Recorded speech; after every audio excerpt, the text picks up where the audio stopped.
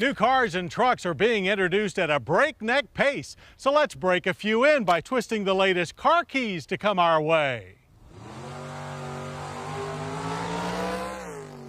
Grand theft automobile, JW. Look at here. In the early 1970s, the Dodge Challenger was the epitome of the American muscle car experience. Now for 2008, this motoring icon returns with a totally modern edge while still remaining true to its classic bloodline.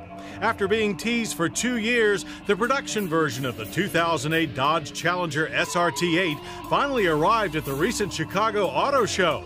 As expected, its retro pony car styling clearly shares all the crucial design cues of the original car. In your choice of black, silver, or of course, Hemi orange, the Challenger greets fans with a deep chin and wide-open grille, flanked by 4 quaint round headlights. The long hood, short rear deck profile is even beefier than the original, but wears the same step-up shoulder line as well as a classic flip-style gas cap. At the back, tail lamps still run full width, although safety concerns make the bumper fascia chunkier than the original. And to cap it off, a rear lip spoiler that really brings back memories.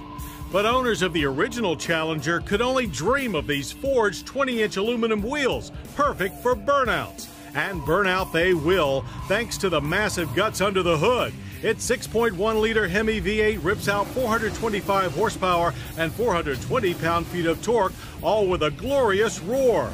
And from 0 to 60 in just over 5 seconds with a sub-14-second quarter mile. A shortened Charger unitized chassis, all-independent suspension, and Brembo disc brakes are huge upgrades over the 70s-era body-on-frame cars. They give the new Challenger far more than just straight-line prowess, all aided by the modern marvels of electronic stability control and all-speed traction control.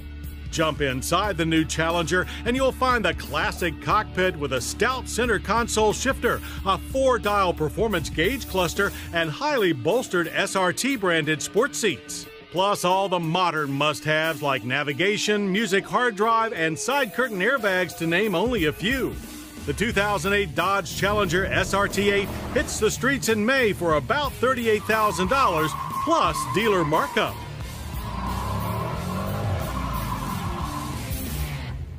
Few sets of keys get our automotive juices flowing like those to a 2-seat roadster. So we jumped at the chance to jet off to the south of France for a turn behind the wheel of the 2009 Mercedes-Benz SLK. Not all new, but significantly refreshed, it's even more of a blast to drive than before. Most notably updated is this hardtop drop-top's exterior styling. Changes include a new front fascia with more prominent F1-style nose. And in the rear, a squared-off exhaust tip pokes out of the new bumper. Not much has changed inside besides updated electronics and a new 3-spoke steering wheel.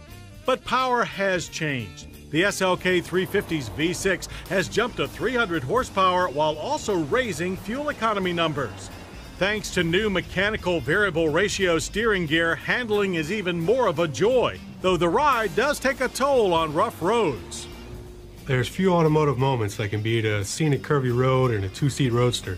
Throw in a little Mercedes-Benz luxury and you're in for a treat.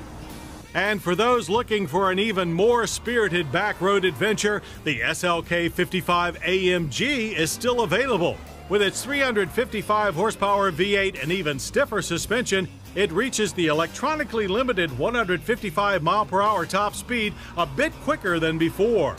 Look for pricing to be about the same as the current model when the 2009 SLK goes on sale here this summer. And we'll twist more new car keys in just a few weeks.